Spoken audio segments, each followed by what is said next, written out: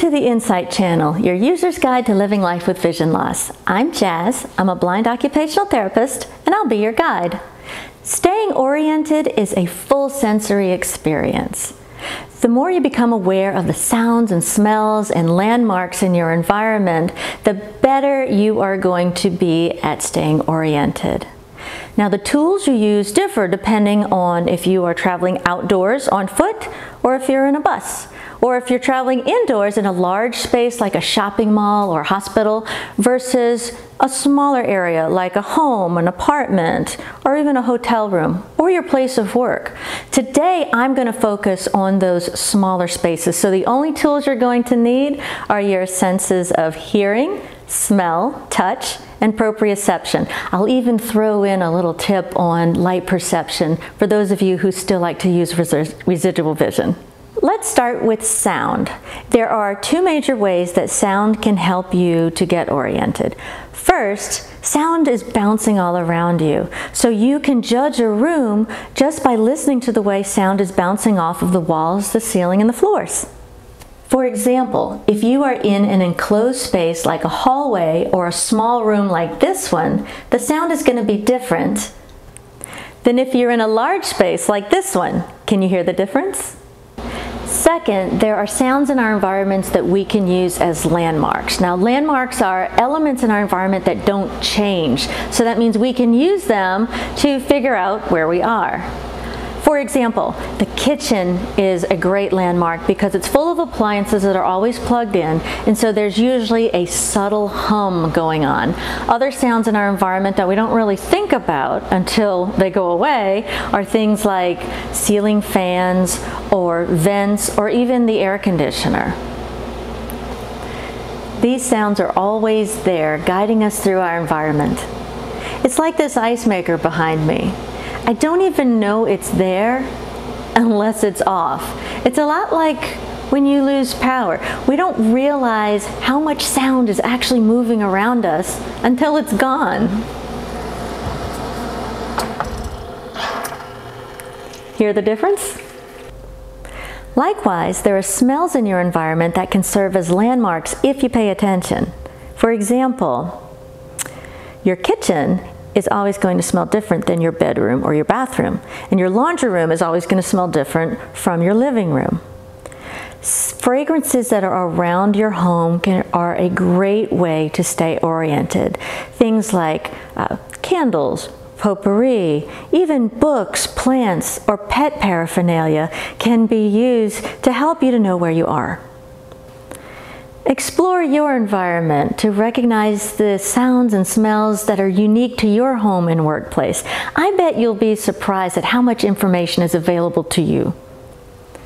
If you have low vision, the lighting in your home can actually be used to help you to stay oriented. So choose lighting concepts that are meaningful to you and will help to guide you through your environment. For example, strategically placing night lights throughout your home can serve as landmarks to help you stay oriented. Having a spotlight over a mantle or pendant lights or even using string lights can create ambiance in your environment, but they're also great landmarks for helping you to know where you are. Now let's explore how touch and proprioception can help you to orient. I'd like to first point out that movies and television give the impression that people who are blind get from one place to another by counting steps. That might work for some people under very specific circumstances, but it is not common practice for someone without sight to move around in his or her everyday environment by counting steps.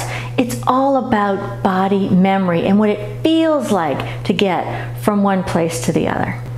If you've lived in your home for a while, you should be able to comfortably move from room to room without counting your steps. It's because your brain gets a feel for the rhythm and the body movements that you do over and over again each day. This is proprioception at its best, and we don't even realize we're using it. If you don't believe me, close your eyes and try moving between your bed and your bathroom or your kitchen and your table just to get a feel for it. You'd be surprised how easy it is. Though it's easy to understand how your sense of touch can help you to get familiar with an unfamiliar space, there is a recommended technique to do it to make sure that you stay safe and don't knock anything over. It's called trailing, and it begins with you putting the back of your hand on the wall around waist height and slightly in front of you with your fingers slightly bent. This will keep you from jamming them if you run into something. So as I'm following the wall, my hand is perfectly at a position to find any furniture that might be in the way, and then I'm going to just follow that furniture around until I get back to the wall again. When you're trailing through a new environment and there might be an obstacle that could potentially hit you in the face, there is another protective arm technique that you can use, and I'll show you right now. I'm trailing with my right hand on the wall, and I'm going to take my left arm and bring it up about shoulder height with my hand in front of my face, palm facing away from me, and elbow bent, so I'm about 12 inches out. So as I'm trailing, if there's something that could possibly hit me, my hand is going to find it first. Here I am in an unfamiliar bedroom. So if you're familiarizing yourself with a new space, you want to move slowly in case there's something on the ground that could trip you up. Picture each room as a box and keep track of the walls as you're going so you know when you get to the end. When you find a door, go ahead and close it, and you can always go back to it later. When you get to a point where your furniture's in the way, go ahead and use the furniture to continue trailing around the room till you get to the end.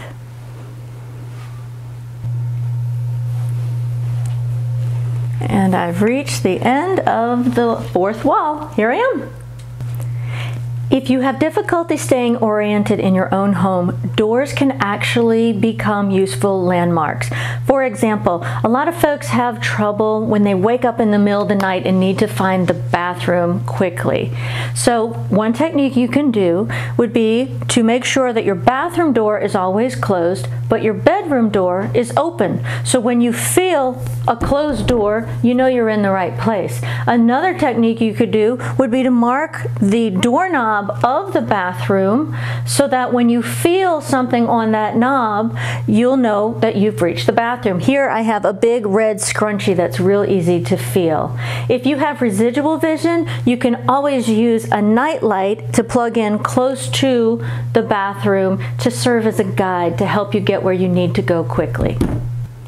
Another helpful technique for staying oriented is called squaring off, which focuses on the use of alignment in space to help you get from one place to another. For example, when I'm seated on the edge of my bed, like I am now, I know that my bathroom door is directly across from me.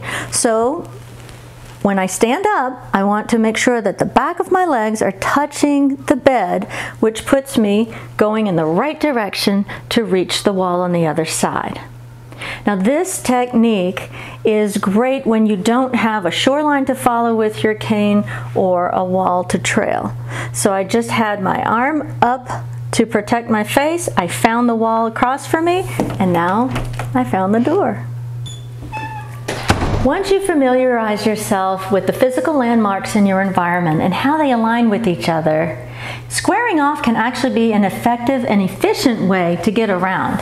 For example, I know that when I find the doorknobs on this hall closet, if I square off and put my back to it, and walk straight across the hallway, it'll bring me right to my bedroom door.